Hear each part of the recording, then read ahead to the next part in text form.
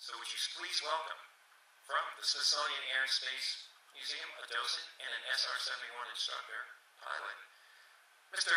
Buzz Carpenter. Buzz.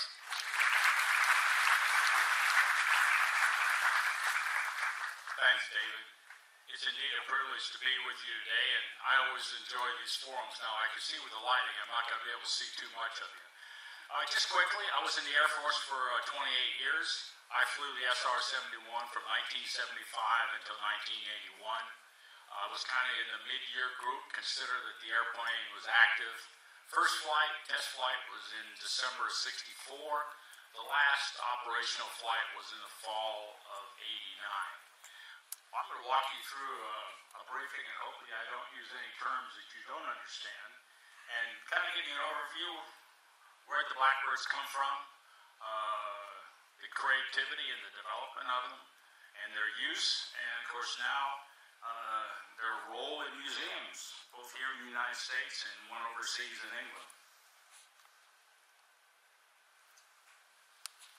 Quick outline.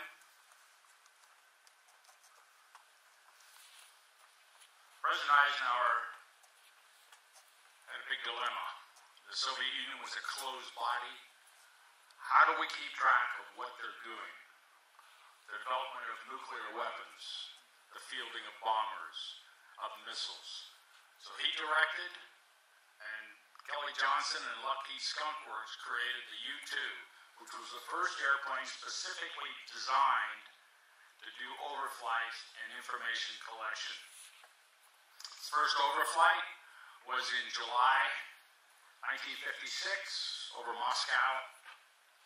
Within a fairly short time period, there were a couple more overflights, and it was determined that the new surface-to-air missiles that the Russians were developing could reach an airplane like a U-2 that flew at 70,000 feet at 450 miles an hour, and was fairly easy to see on radar. We never expected the Russians to be looking at 70,000 feet. We thought their radar scan pattern would be basically up to about 50,000 feet and not above. The president asked for a commission headed by the CIA. The Air Force joined in. They came back in 1957 and said, we need a replacement airplane. We're trying to put a camera in space, but it's really not working. It was called the Corona Project. So two companies got into competition, the then Convair, I'm sorry, not Corvair, that was the car I had, Corvette. Convair and Lockheed. 1958, they matured the designs. Summer of 1959, Lockheed won the competition, and it would go forward to become the A-12. One of the really interesting things in Kelly Johnson's sense of humor, he named the project Oxcart. Can you imagine anything that is further from what was created? Basically, what the president asked for, I want an airplane that flies at 85,000 feet and above. We need one that flies at 2,100 miles an hour, Mach 3 plus, and we want to create America's first stealthy airplane. President Eisenhower's greatest concern was that if Khrushchev could get his hands on one of these airplanes, he would consider it an act of war. So we wanted an airplane that they couldn't see on radar. Well, we came pretty close, but there is no airplane that is absolutely unseen. That's a laser. This is Kelly Johnson, born and raised in Michigan, University of Michigan grad, probably one of the giants in aircraft design of the 20th century. He and Jack Northrop and a couple others truly led the Lockheed Skunk Works. He was involved with the design of almost 30 different airplanes. You can see here, one of his first jobs was redesign the Electra for Amelia Earhart. He had nothing to do with the loss of the airplane. If you don't have a navigator worth anything, you can get lost very easily. The P-38 was the first all-Kelly design, probably one of our finest fighters in World War II. The Hudson bomber, which was basically a derivative of the Electra that the British bought because they were so in need of aircraft for World War II.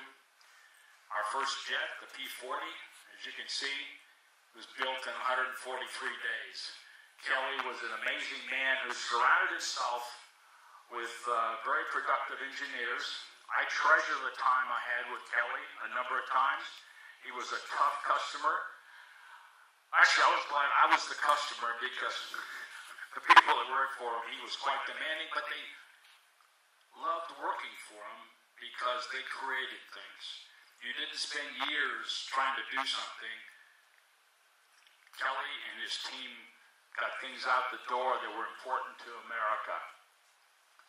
You see the CIA contract, 32 months after President Eisenhower gave the go-ahead, the first A-12 flew out in a place called Area 51. Now, people for years have known it's been out there, but it wasn't until 2 years ago that the Air Force finally said I could say something. I'm also an Area 51 person, so I'm glad I can finally talk about it. The SR-71 first flew in 1964, and its last flight you see is in 89.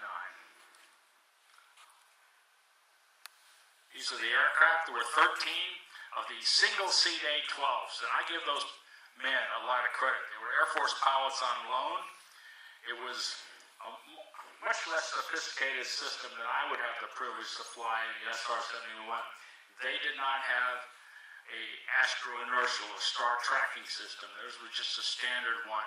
And I can't imagine flying the airplane, doing the refuelings, talking on the radio when you had to, turning on the cameras at the right time, doing the defensive systems.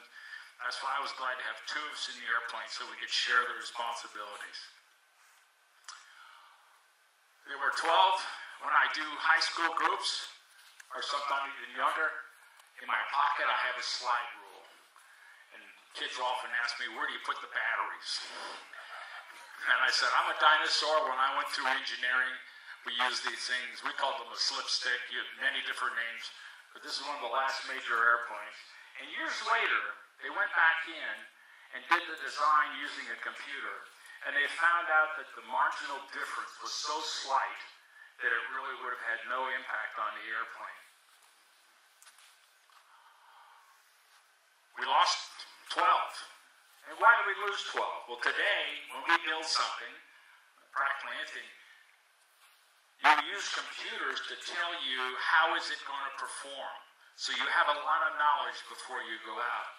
If you were one of Kelly Johnson's test pilots, you had to take the airplane out in steps and hope that you brought it back.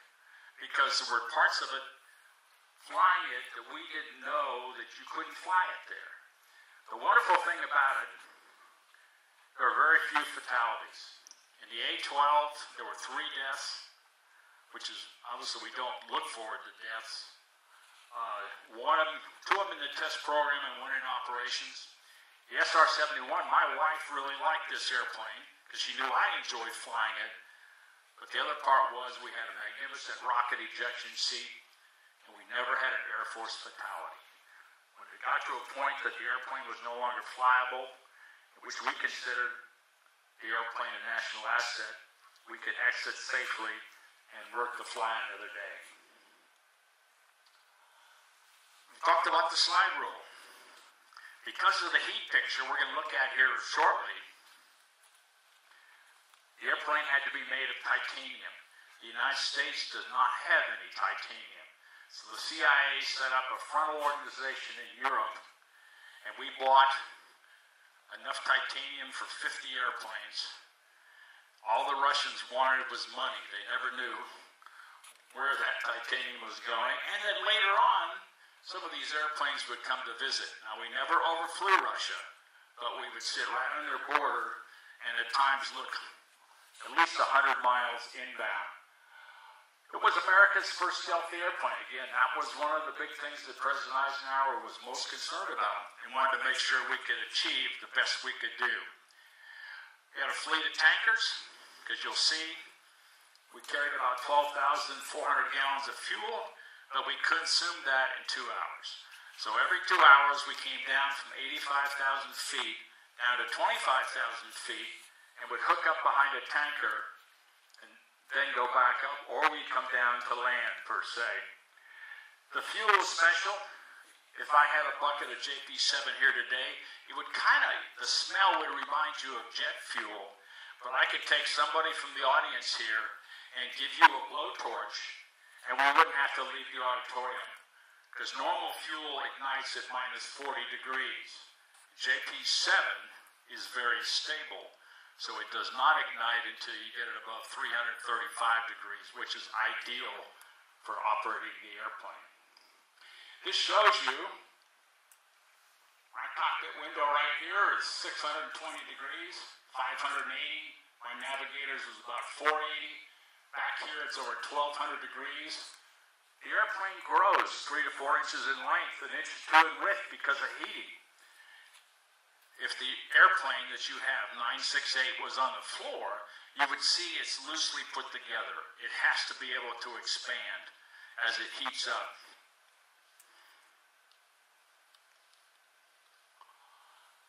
The paint is special. Part of it, if you could see the curve to the earth, 97% of the atmosphere is below you. The sky is black. So if you're down below, because that's where you're going to be, and you're looking up at a black airplane. But the most important reason, some of you probably have cabins, or maybe in your house, you have a potbelly stove. It's black, I'm sure, because black is the best radiating color. And so we want to try to get as much of that heat off the airplane into that minus 55 degrees, which is about minus 80 degrees Fahrenheit air. So by painting the airplane black, it reduces the skin temperature by about 50 degrees. Also in the paint is small ferrite particulates that causes the radar to be slightly absorbed before it's reflected. The glass is like your oven. It's about 1.5 inches thick. In the airplane, even in my spacesuit, I could only hold my hand against the window for about 5 seconds because the heat radiating through clearly would go through my glove and everything else. The fuel's a solid. When you come out, you had to preheat the engines to make sure the oil was liquid before you started. This is all a special material. 20% of the surface is radar-absorbing material. And that would allow us, when we were flying over the United States, that if we turned off our transponder that all the airplanes have, FAA at that point, most of the time would not see us. Obviously, its main purpose is when we were flying over adversaries, that they would have a very difficult time seeing us on radar because we're not transmitting at all.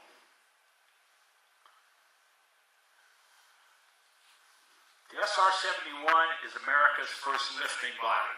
If you look up here, from this forward, looks like the shape of a boat. 35% of the lift of the airplane comes from the boat hull. Because even though the air pressure is 0.4 pounds, when you're traveling at 2,100 miles an hour, the nose is up about 6 degrees, and it's cruising much like your boat on the lake. It compresses the air. It allows us to fly at a higher altitude. We can do steeper bank turns. And what do I mean by a steeper bank turn? 45 degrees is all we could do. So if we come at Virginia the right way, we could turn it around in Virginia. When we get up in the Northeast, we got to go through a number of states because it's 175 miles to get this airplane turned around. It likes to fly straight and fast. You've already heard about the sound of freedom. That's when we use the sonic boom. The boom is always there. But sometimes we were tasked by the State Department to overfly heads of state to remind them they were doing things that were counter to U.S. policy.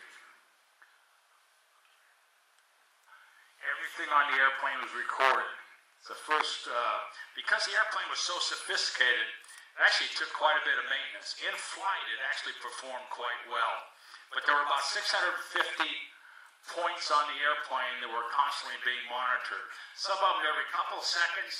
I think our engines were being recorded every half a second. And believe it or not, sometimes that wasn't fast enough. Anytime you moved a switch, anything you said, it was all recorded. the intent was really for maintenance, to understand when the airplane was on the ground, it was not hot. What were the problems that the pilot and navigator was seeing in flight? These are quote good tires. That's the best tires you get. You get about 15 landings, 425 pounds per square inch of nitrogen. Because if you put oxygen in there, or not oxygen, if you put normal air in there, the oxygen in the air, because of the heat, would go into the rubber. So when you came back from a flight, you'd have flat tires. So these tires were filled with nitrogen to prevent that. Of the 12 airplanes we lost, tire failure was the primary cause in 3 of them. And then the 4th one was a strong competitor or contributor to the accident, which happened to be right in front of the squadron that I happened to be flying in Kadena, Okinawa, Japan. This is a production line down at Burbank. The airplane obviously was very secret. President Johnson made an announcement in June of 1964 of the existence of these airplanes. They used an interceptor test version they were using to show the public because the SR-71s had not yet flown. When you build a stealthy vehicle, it's inherently unstable. So many of you who fly, or most of you who have flown on an airplane, this center column, this is how you measure airspeed. The air pressure here versus the pressure on the side tells you how fast you're going. The side probe, we call the beta probe. It's got a probe in the top and the bottom. These are holes because this airplane is unstable in pitch and in yaw. So it doesn't matter if you're hand flying the airplane or it's an autopilot. In the background, there's a computer keeping this airplane in limits. And that's the purpose of the side probe here. As the air comes across it, it detects that the airplane is starting to diverge from where you want it. Not so modern a cockpit. I came out of what was photo reconnaissance F4s, and I thought, I'm going into a supersonic airplane. I bet it's really got a great cockpit. Wrong. Kelly Johnson said, I've got so many problems. If it works, I'm not going to mess with it. So this is a typical round dial of aircraft at that time. This is all the supersonic controls, obviously. But one of the big additions, they filmed our mission on 35mm film. And in that display there, it advanced at our ground speed. So I would be getting a turn point that would tell me what the heading, what time they expected us there, how much fuel I should have, other things like that that I needed. The cockpit is really small. And to be sitting in a cockpit trying to hold a map and read where you're supposed to turn next, I think would have been rather challenging to say the least. Now, one of the things they added later, and I did some of the test flights, because at night, with the beautiful starry sky and the lights down below, sometimes it was hard to tell which way was up. So they developed a laser system, kind of like Star Wars. Because when you fly at night, up until this time, your whole attention was on your attitude indicator. Now we created a laser that came right across here. So as you move the aircraft around, you had a reference laser. You could see turns, you could see when the airplane started to climb. It was really a huge help to the pilots who flew after I left the program. This is a backseater. He has a much bigger display because he's got the navigation. He turns on the cameras that need to be turned on and turned off. He has the defensive systems. If we're talking on the radio, once we leave and get to altitude, he's doing the talking on the radio. And he also figures out the descent. Because from 85,000 feet, you got to start back 200 some odd miles. It takes you about 10 minutes to slow the airplane and cool it to get it down to 25,000, either to prepare to land or to prepare to refuel. The forward antennas here, and you see the blisters on your airplane. We were always looking forward. We really weren't concerned that somebody was going to sneak up behind us This is not the Roadrunner type of deal coming up behind the Wile E. Coyote. Down here, these are the jammers. These were some of the most powerful jammers of the time. And I see many of the people in the audience today, we all remember when we used to have TV antennas. So we were prohibited from turning these systems on only in certain parts of the United States. Because if I flew over your house, even at 85,000 feet, you'd probably lose your TV coverage for 10 to 20 seconds. And the local sheriff would be getting a lot of calls on what caused the disruption. So we were careful not to run them randomly. And sometimes when we did overflights, particularly Cuba and other places, we knew the Russians only had part of their equipment, and they would try to play with us. So we would inactivate parts of our defensive system so they would have no idea if they fired a missile at us, how we were going to defeat that missile. These are the antennas for just regular talking, but also as we approach the time that we're looking for a tanker, we use this antenna and another antenna, and we could, quote, see 3 to 350 miles in front of us where our tankers were, and they had a special code in. We had a code. The outside world, all they heard was a bunch of static electricity. But it told me where the tanker was and the bearing from where I was so I could make corrections. When I have kids, I just love to ask them, have you seen Star Wars? What do you think of R2-D2? Is that one of your friends? I love R2-D2. That's exactly right. Well, just for you, that's our R2-D2. It weighs 800 pounds, because think about it, back in the 60s and 70s. Computers weren't small. This is the master computer. This came from England. We call this the magic eye. Just like R2-D2 knew where he was, we knew where we were. In the hangar, on the floor, the U.S. Geodetic Survey had marked exactly where this was in the face of the Earth. 2 hours before we would come out to start the engines, the technicians would be out there telling our master computer where it is, loading the mission, loading the camera, loading all the information that we needed.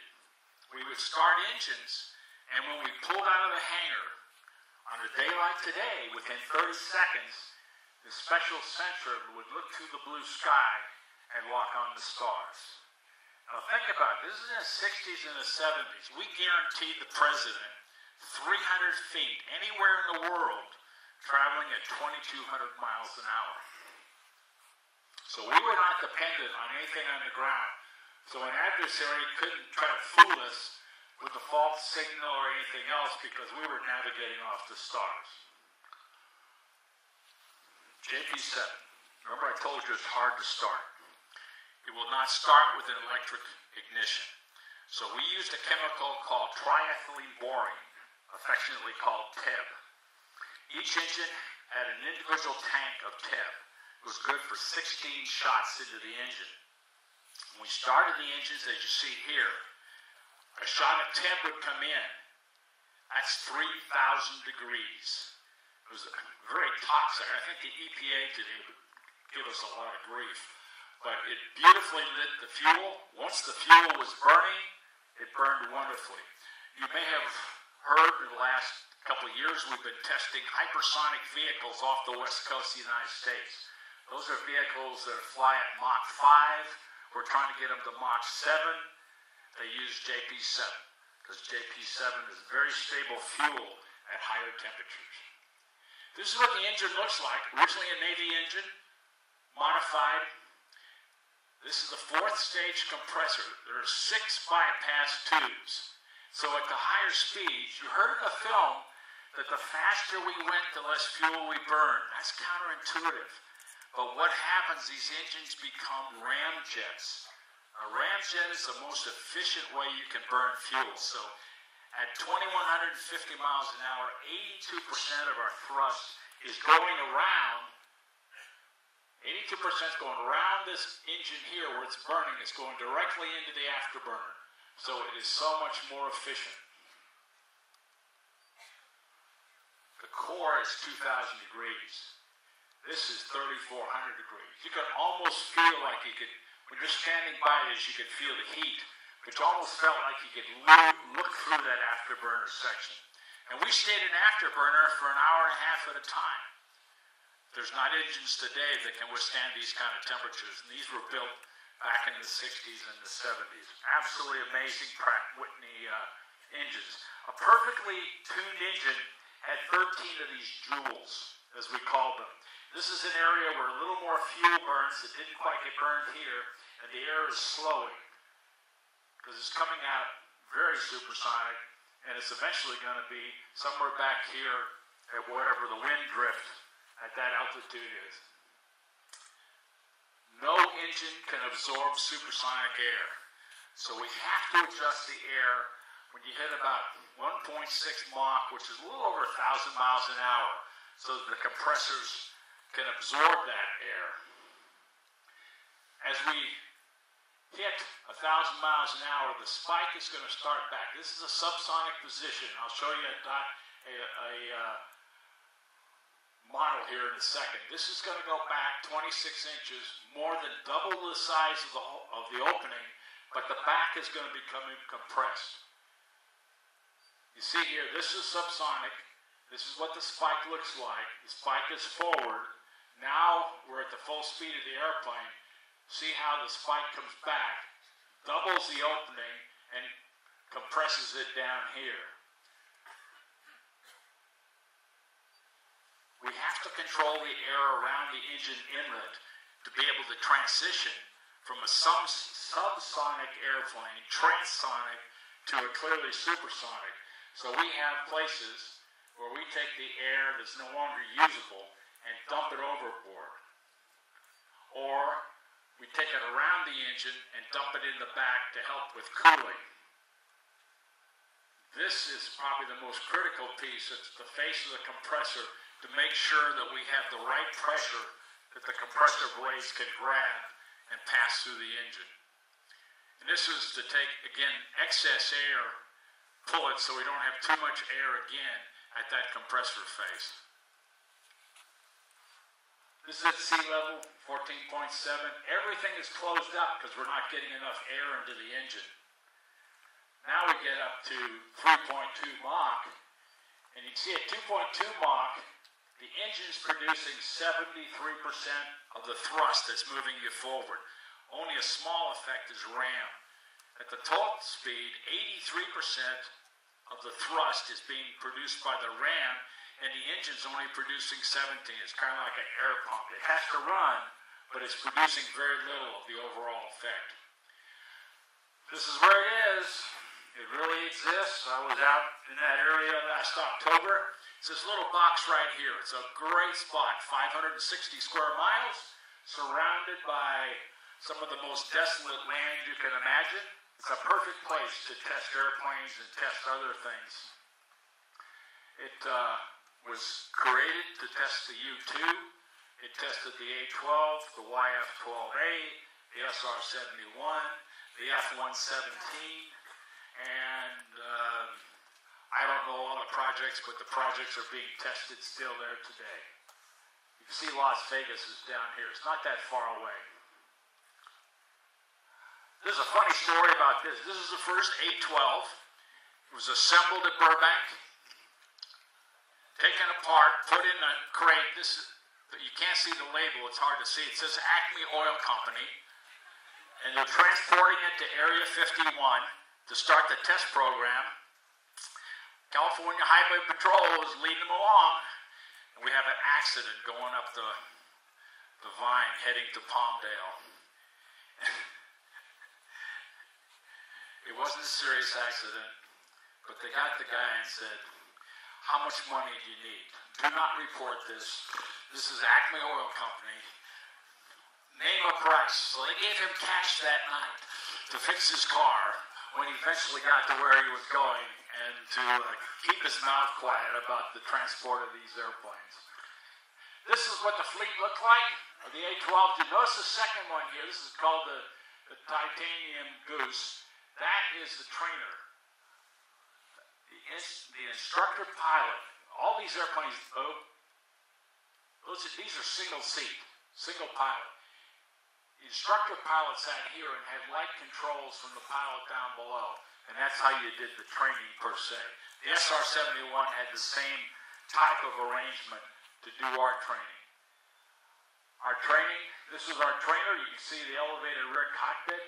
This is where Joe Kennego, who some of you heard earlier, and myself would sit with the student in the front. Or, once a year, we had a flight check ride. So there'd be an instructor pilot in the back, and we would fly a mission, typically a 4.5-hour mission for our check flight. And this is coming over the mountains of Southern California. You can see when we were home, we'd fly the SR about 3 times a month, go in the simulator about once. And the wonderful thing, we flew the T-38 trainer about 8 times a month when we were home. These are the responsibilities. This picture was taken one night when we were waiting for the go orders from Washington, D.C. I was about to overfly Cuba, and we couldn't launch until we got the go-ahead from Washington. I've already talked about the pilot. In the nav, you can kind of see the different responsibilities. There are no flight controls in the back seat. So if the pilot becomes incapacitated, the only option the reconnaissance systems officer had is talk loudly and try to wake the pilot up, or use his ejection seat. These are Gemini suits. That's my original navigator. We flew together for 4 years. John Murphy. The suits weigh about 45 pounds. We had 2 suits. One was white. Normally the Air Force would only allow us to be filmed or pictures taken in the white suit. We just happened to be beside an airplane and a friend took this for us. You can see if we ejected 85,000 feet, which happened to a test pilot, you free fall, takes you 8 to 10 minutes, down to 15,000 feet. At 15,000 feet, the seat kicks you out, the chute automatically inflates, and it takes you about 1,000 a minute for every 1,000 feet you have to lose. So if you're in Colorado, it's probably going to take you 8 to 10 minutes. If you're in Virginia, for the most part, it's probably going to be pretty close to the 15 minutes. You see down here, there's stirrups, and Lockheed always liked those. We had cables on our feet, so if we did eject, one of the first things that happened, those stirrups, the cables pulled our legs against the seat to make sure that our legs did not hit the canopy on the way out. This was our replacement suit. The 1030 weighs 45 pounds. You come in through the back. The helmet weighs an additional 10 pounds, has a dual oxygen system, and the gloves. This is a parachute harness we had with it. This is where the vent air comes in. Here we can inflate the suit. On the longer flights, you can imagine you're sitting in this suit and some of the air doesn't get to some places you'd like. So you can inflate the suit so you kind of look like the Pillsbury Doughboy, and you can lift yourself up a little bit and let the air circulate all the way around you. If you land in the water unconscious, this automatically inflates and lifts your head up so your anti-suffocation valve. Your shoes are a little bit bigger because you're in a suit. Our checklists were Velcroed because you don't want anything that tightens around your leg that could cut your blood circulation, cause pooling. And the same thing, you wanted vent air, the cooling air, to get down to those parts of your body per se. On our sleeve down here, if you ejected, these are instructions on what you're supposed to do on the way down. I think that the guys that ejected had other things in their mind other than reading their sleeves. Here's the gloves. I often ask people, think about taking your fine cotton gloves you'd wear to church, not take your dishwashing gloves in your kitchen, your rubber gloves, and now go out to the garage and grab your leather gloves. That's these gloves. They're 3 layers thick. So as you move switches and dish stuff, we tried to do as much as we could by seeing, because our sense of feel was somewhat restricted, as you can imagine. As a sun visor, I'm here to tell you at 80,000 feet, you've never seen such a bright sun with the lack of atmosphere up there. So the visor was always down during the day. And with the visor up, for the pilots it was glass. And we're kind of at the end of the season, but think about in the winter, when you go somewhere in your car, how quickly your breath fogs up that window. Same thing happens in a spacesuit. So that glass visor has a thin gold filament that's heated, and you can feel it against your eyes slightly, so you know that the heater's working, because otherwise it would fog up, and in very short order you couldn't see. This is the only thing we carried, our only sense of identity on our left shoulder, indicating we were military members of the United States Air Force. The funny thing also, they made us carry 50 cents. So in case we landed away, we could make a phone call. What can I say? Once you'd flown an operational mission, you were now allowed to wear this patch. During the history of the program, only 85 pilots and 85 navigators over the 25-year period ever flew operational missions for the 6 presidents we supported. Why is it called habu? Because on Okinawa there was a very deadly snake that looked like a cobra. And think about it, when the airplane takes off, you're going to talk more about it here, it climbs up so it kind of looks like a cobra, because the nose comes up very high as you're accelerating. So the Okinawans said, that airplane looks like our poisonous snake, the habu, and the name stuck because the Air Force never named it. Anybody associated with the program wore this patch. Our tankers, our maintenance, our photo, any kind of a role, they wore that Mach 3 patch. This is kind of show you how small the map. This is a record flight, London to Los Angeles, 3 hours and 47 minutes, 2 refuelings. I'll have to tell you a funny story about this flight, though. When they turned over Los Angeles, we can't control where the shock goes, and sometimes in turns the shock would intensify. In this particular day, they broke windows in about 20 houses in area of West Hollywood.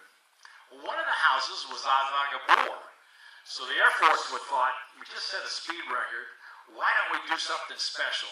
So they sent down Buck Adams, Bill McCorrick, the crew with their wives.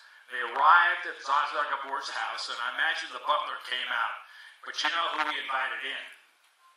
The crew members. The lady sat in the car for an hour and a half until she was through talking to them. I guess Zaza was always Zaza. The day before we do the mission planning, it was done by computers. There was a whole team. When you're doing 35 miles a minute, you can't go to a room and start stripping maps. That was a team's job. The day of the flight, you came in 2.5 hours early. You had a physical before every flight. You had to pass the physical. There was always a backup crew ready to take your airplane because it took a lot of work to get these airplanes ready. You then had a high-protein, low-bulk meal, steak and eggs. Hour 15 prior, you go down, you put on cotton long johns like you see here. There's a technician, a man or woman on either side of you. The suit is laying on the floor. You pull it over like a coverall. So I got my arms in, I'm about to duck my head through the rain, and you'll see me stand up. I'm not standing up. They're going to start zippering up the seals and starting to check things.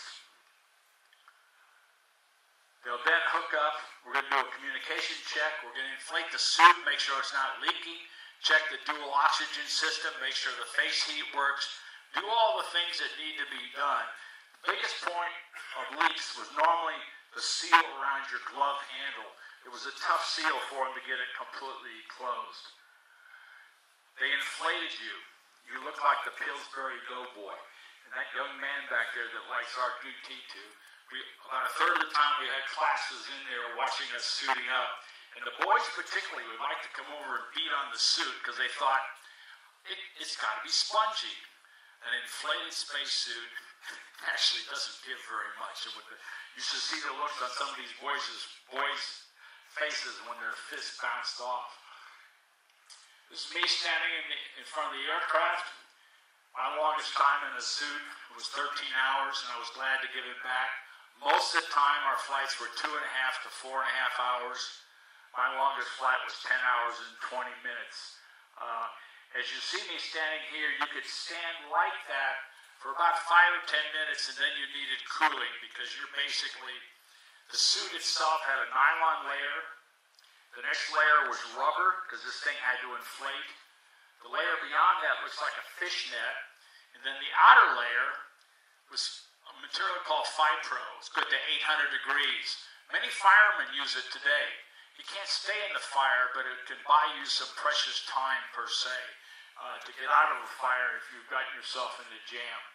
Later on, when the shuttle astronauts flew the first 4 missions on Columbia, which were test flights, they borrowed our suits. Well, you know they never returned them.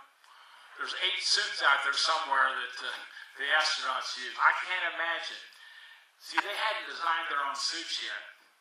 But you could get out of the suit by yourself, but you can't get into it by yourself.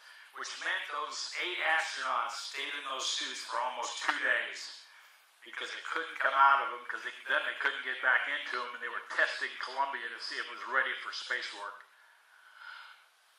You get up to the cockpit, you put your arms on the rail. There's a technician on either side. They install you in the airplane. Your parachute, your oxygen, your ejection system, your communication, all that, and you're watching them. Extremely professional group of men and women who took very good care of us. The engines, because they weighed 6,000 pounds, took a lot of momentum to get them going. So we tied together a pair of Buick Wildcat engines with a drive shaft that went up, and it sounded like you were going to a drag race because you hear these just screaming engines to get the engines up to a speed where you could then start them. My wife was around this airplane closer before I was.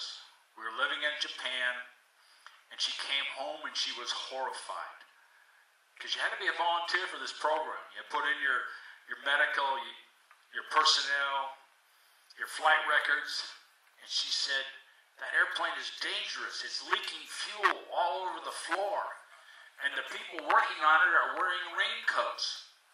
Sometimes that happened. But again, this fuel was not flammable. One of the biggest problems we had with our people is make sure they didn't slip and fall.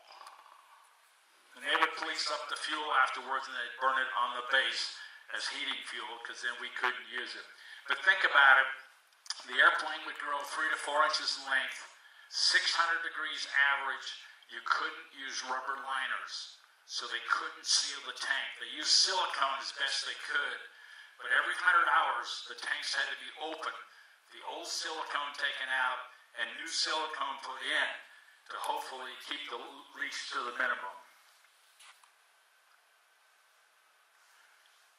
You see the lifting body here. You see what a small profile. That's why the airplane had so little drag and could fly at those kind of speeds. On takeoff, it's your greatest sense of speed. You come out there, you're cleared to take off, you get on the runway, you release the brakes, you light the 2 afterburners, and within 20 seconds, you will have gone 4,500 feet. You're now lifting off doing 240 miles an hour, and you'll cross through 20,000 feet in less than 2 minutes from the time you release your brakes.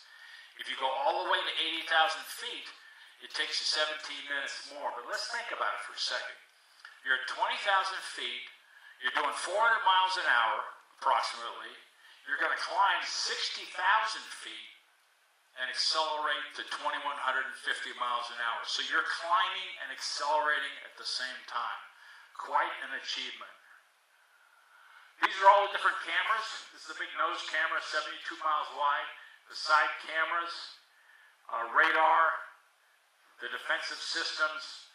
We can pick up signals from radars or transmitters about 325 miles anywhere around us. The side cameras, when you got out of your cars today, and I flew over, and let's say you're holding that little information sheet that was out there, just a standard piece of paper. I'll fly over 85,000 feet, 35 miles a minute. I will take your picture. Back in the 70s, when we developed the film, I would see each and every one of you. I could identify adult males and adult females. I can't recognize your faces, but most of the time I could tell you what kind of a car you were driving. That's why the presidents liked the film we brought back, because of the clarity of it. They could identify what the targets look like and what they should be of a concern.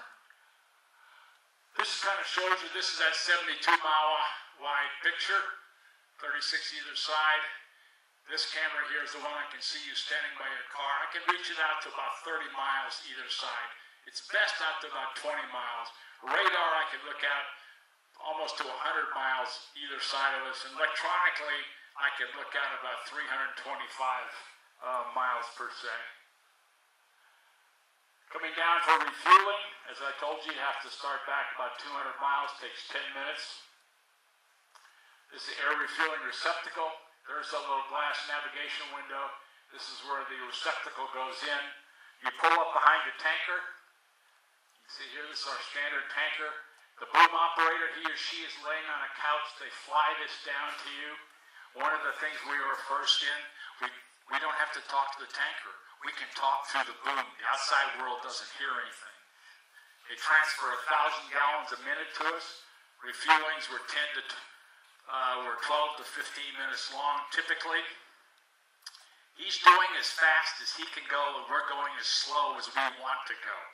As he transfers fuel to us, he accelerates to his maximum speed at 25,000 feet. Even with that, sometimes we'd have to light an afterburner per se because we just didn't have enough power. Most of the time, there was more than one tanker because they're always concerned, what if a tanker can't give you fuel? My longest mission, 10 hours and 20 minutes, Northern California, a presidentially directed mission to the north coast of Russia. I took off at 10 o'clock at night. I refueled off of 3 tankers in Idaho, 3 more tankers over Goose Bay, Labrador, 3 more tankers north of the Arctic Circle that came out of England, 3 more tankers out of England coming back, and then the tankers that refueled me in Goose Bay had landed, they'd refueled, and they came back up to refuel me again. So 10 hours and 20 minutes, 15,000 miles, and 72,000 gallons of fuel is what we consumed on that particular mission. The tankers would be stacked side by side. We'd come from one tanker. Typically, it'd take us less than 30 seconds to leave this tanker to hook up with this tanker to hook up with the next tanker. We refueled almost every flight. Refueling was just part of our life. This is what you see from the pilot's window. This is the center line. This here tells you, the lights here, it says go forward. The lights here, you're too far forward, come aft. You see the light, I'm where I'm supposed to be.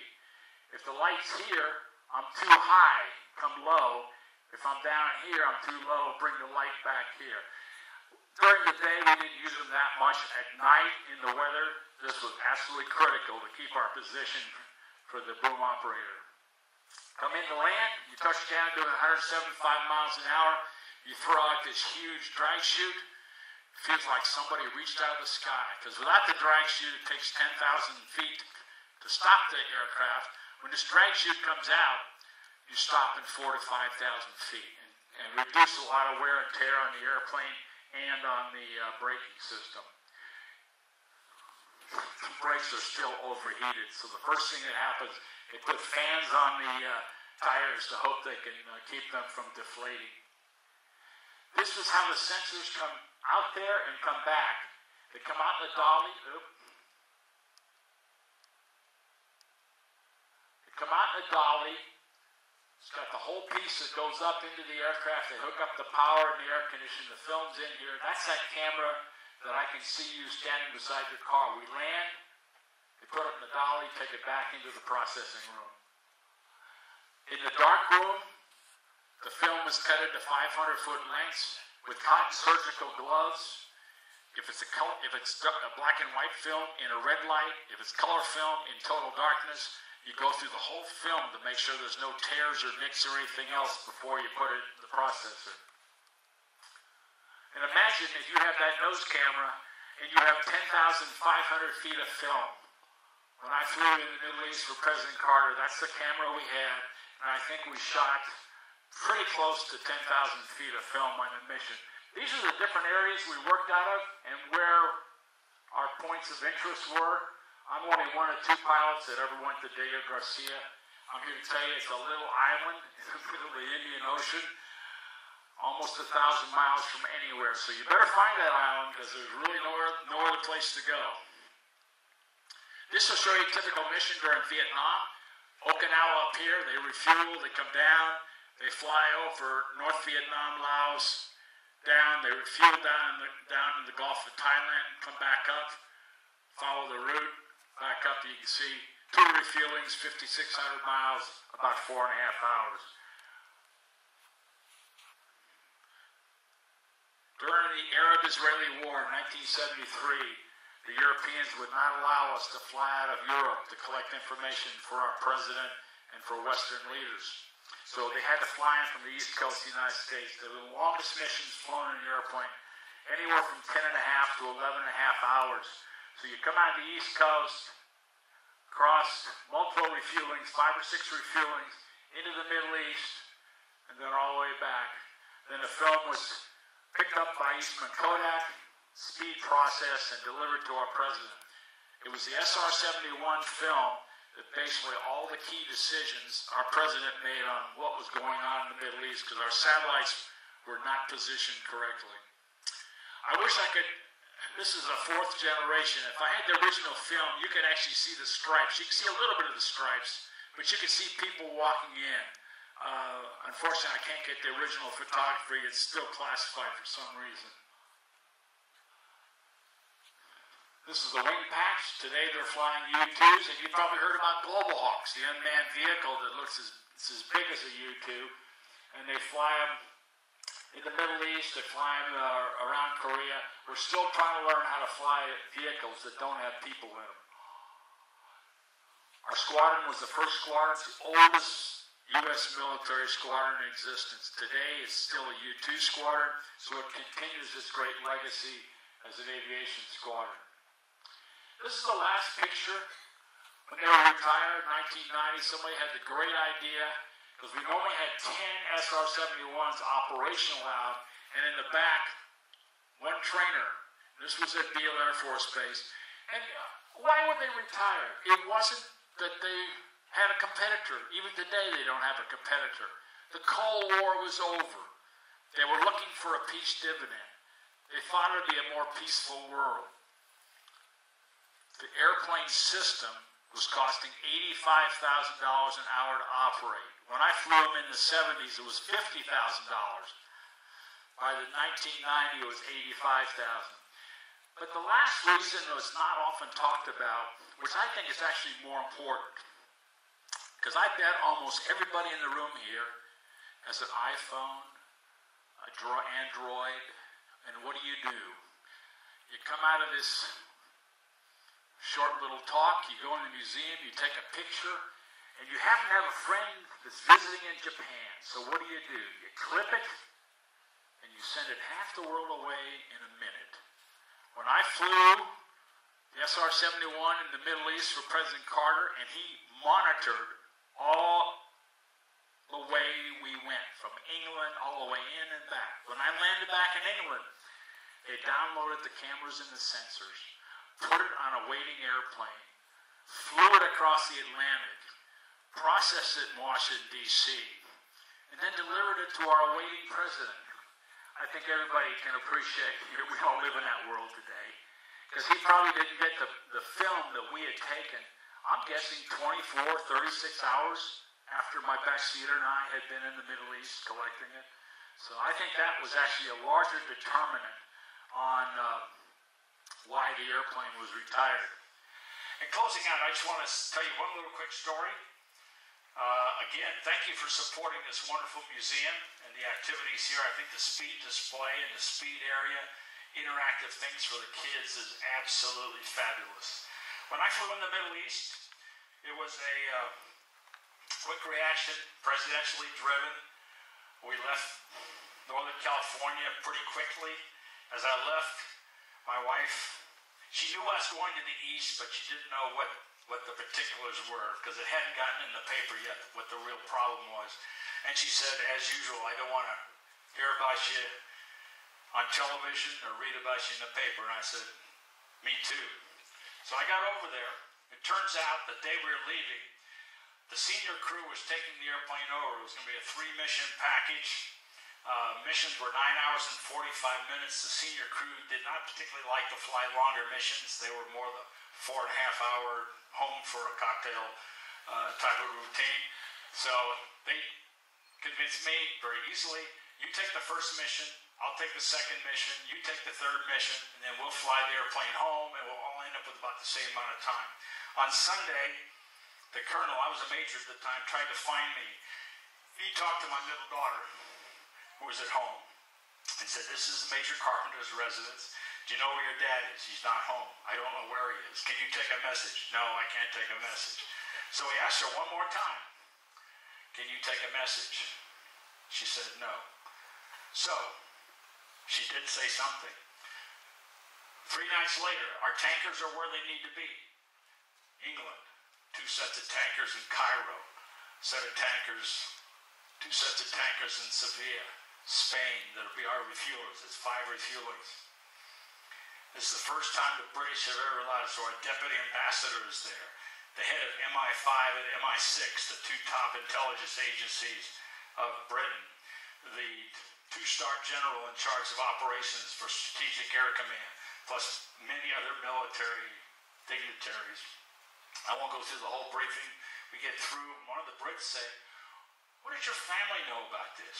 I looked at my back seater and we both said, oh, we keep it very low key. You know, they know we fly airplane, but we really don't get into it. About that time, the colonel says, no, wait a minute, Buzz. I got something to share with you. I called the house and I said, well, I hope my daughter. Yeah, oh yeah, she said Major Carpenter's house. But I asked her where you were. She didn't know. I asked her if she could take a message, and she said no. I think this was my 7-year-old daughter at the time. So we asked her one more time, and in a very whispery voice, she says, I think he's out spying. I looked at my back seat and I said, well, security's been compromised. I guess this is our last flight. So we try to keep the families, you know, as isolated as possible per se. But thanks for attending, and I've thoroughly enjoyed my time with you.